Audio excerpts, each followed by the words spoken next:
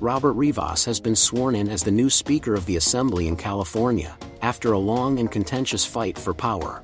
Rivas, a Democrat, promises to bring unity and progress to the state legislature after a period of division. He emphasized his family's immigrant roots in his inaugural speech, highlighting the California dream. Rivas represents a rural agricultural region, making him the first speaker from a rural area in a generation. The rift between Rivas and former Speaker Anthony Rendon was more about leadership style than political differences.